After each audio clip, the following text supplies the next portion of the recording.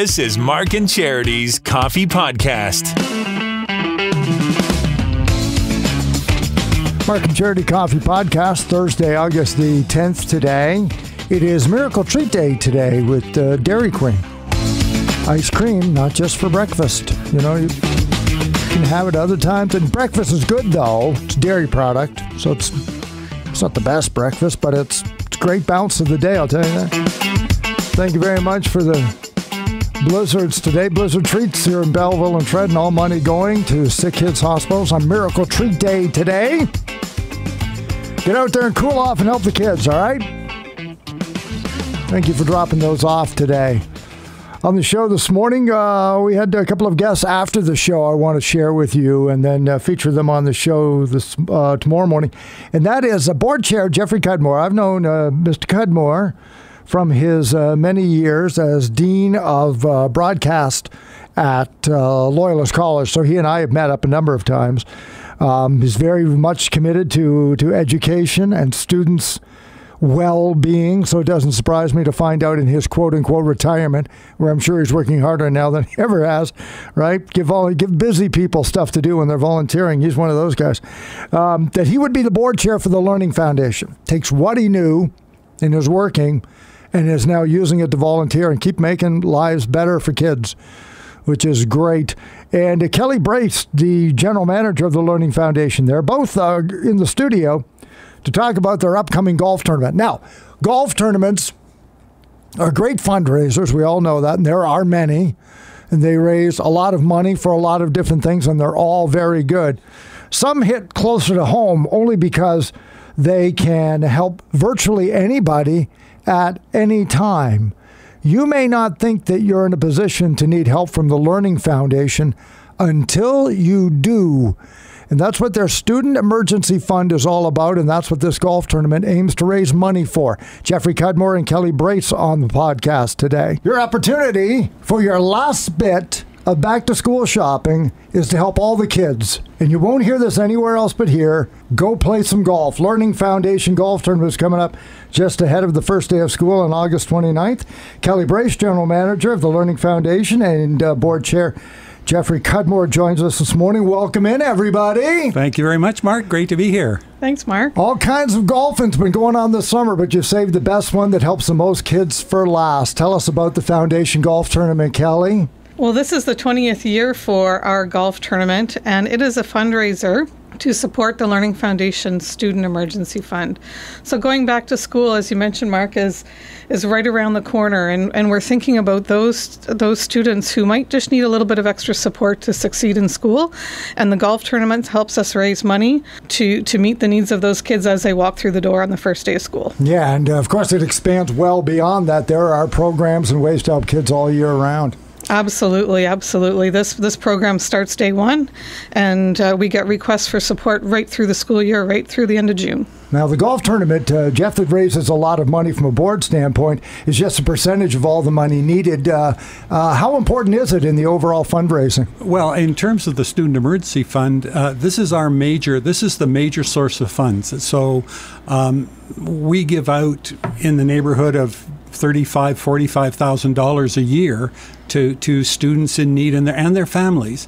And this golf tournament is where that money comes from. So we really need the Quinte region and this whole area to join us for a wonderful day of golf. But also, there's a really strong purpose to this. When you think of the kinds of emergencies that our students face during the year, and we've things like medical travel, things like students coming to school hungry because there's no food in the house because there's been a family member laid off, or some sort of a disaster. I mean, we've had families that have had to face fires and have lost everything. So so it's really important that we have the funds to be able to support these HPDSB students. Learning Foundation Golf Tournament coming up at Oak Hills on Tuesday, August 29th. Kelly Brace, General Manager. How do we sign up? Well, it's really easy to mark through Jeff and I. You can email us, or you can go to the Learning Foundation website, hpelearningfoundation.ca, or you can reach us at 966-1170. 10 o'clock tee-off times, and then, Jeff, they go all day. Yes. So instead of having like a shotgun start, like some, it's funny because COVID kind of introduced a whole new method of doing these golf tournaments, where instead of having everyone shows up at the same time and you do the golf tournament, during COVID, we started to do this.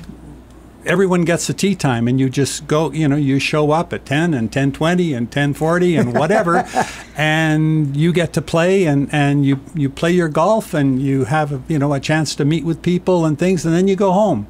And so it doesn't tie up the whole day, and you're not getting into sort of the late night and the steak dinner and all the rest of that. But we're going to have a nice lunch waiting for people, and beverages available on the course, and just everyone come out and have a nice day of golf. I have foreseen sunny and 24 degrees. Is that all right? That's what I've seen for Tuesday, especially out there. There's not a lot of trees at Oak Hills. Some of the hottest tournaments I've ever been to is at Oak Hills.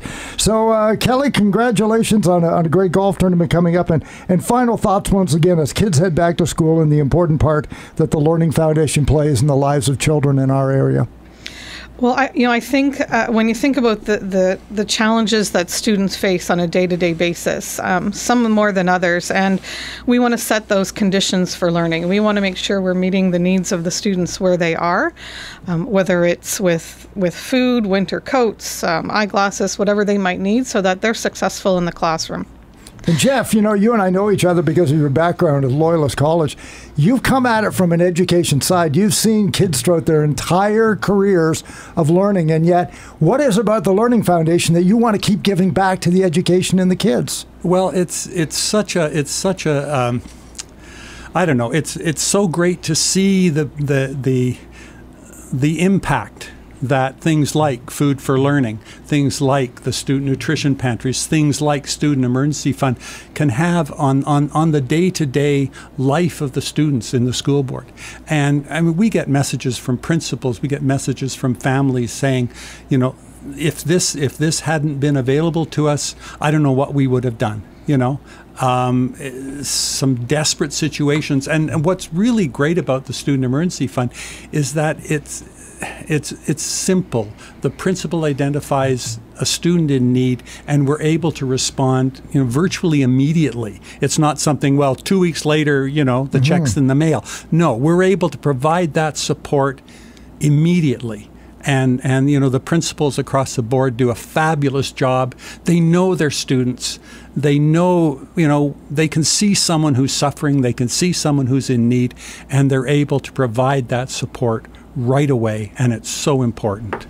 Kelly Brace, Jeffrey Cudmore of the Learning Foundation, thank you so much. Sign up again through their website.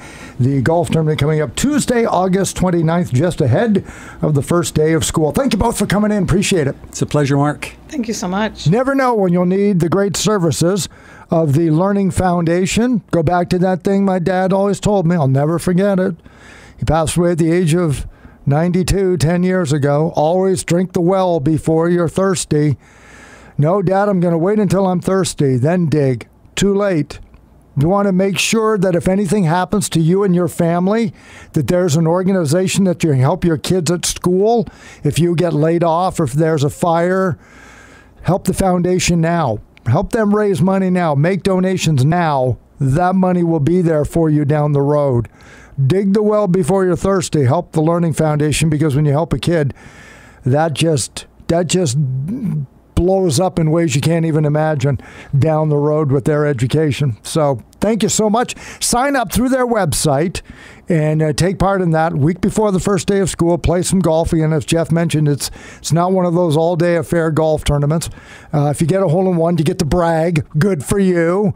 Have some fun, raise some money, and get the kids set to go back to school. So that's great. We really, really appreciate that. Another thing going on this weekend, Alex Gallagher, a regular on the show. He's one of our fun guys to get on here from Shannonville Motorsport Park. It is their Kart Stars Canada National Championship. When we were kids, didn't we all want to own go-karts and race like crazy? That's what's going on this weekend. Alex on the show tomorrow, on the podcast today. So here we go. Big weekend, Alex, for the Car Stars Canadian National Championship. What's on store this weekend? Oh, my goodness. If you have not come out to see this national championship, you have been missing out for a very long time, because this might be one of my favorite events of the year. I know I say it all the time, but this time I truly am saying this is my favorite event of the year, because you will see kids as young as 5 years old running around this track at high speeds in a go-kart. And then you'll see people up to maybe in their 30s or 40s racing in completely separate classes, but they're all riding the same kart. How do you qualify to be a part of this? How do they get in there, these 5-year-olds? You know, I think it's like, you know, Dad had a dream to be a race car driver, and little Billy really loves racing too, so they're like, you know what? Let's have a team. Let's do this, you know? I used to race when I was younger, and I wanted to be a NASCAR driver really bad. So my dad was like, all right, hold your horses, like, you know, go out and race karts. You know, it's a great way to, like, prove yourself before you take those next steps up to, like, sports car racing or F-1600s, or, you know, if you want to be on the big track at Shannonville, you got to start right here. That's right. Alex Gallagher joins us for Shannonville weekend. What are the hours and when should people be there? You know what? This is a longer event. So we'll have cars on track Thursday, Friday, Saturday, and Sunday. But the meat and potatoes, they say the fair is what this race is equivalently known as, will be on Saturday and Sunday. So our hours will be 9 o'clock to 5 p.m., probably Friday to Sunday. Tickets are $20, and they get you in for the whole weekend. $20 for the whole weekend, Friday, Saturday, and Sunday. Alex, best way to get them at the gate? Oh, yeah, at the gate. You're more than welcome to get them at the gate. Our lovely ticket staff will be there to greet you. But this is an event you're not going to want to miss. Kart Stars Canada National Championship right here at Shannonville. Alex, thanks, man. Have a great weekend. Thank you. You too. Alex Gallagher, thank you so much for being on the show today. Tomorrow we'll have our final Connect 3 opportunity for you to qualify in the Summer of Fun Adventure Series. And that is package number 4, brought to you by Kim's Secrets on North Front Street. We'll have a song for you right after the 8 o'clock news, one at 12:30 and one at 4:30. They'll be identified. And what will those 3 have in common? Get that figured out. Be the first one through with the right answer with Cole in the afternoon.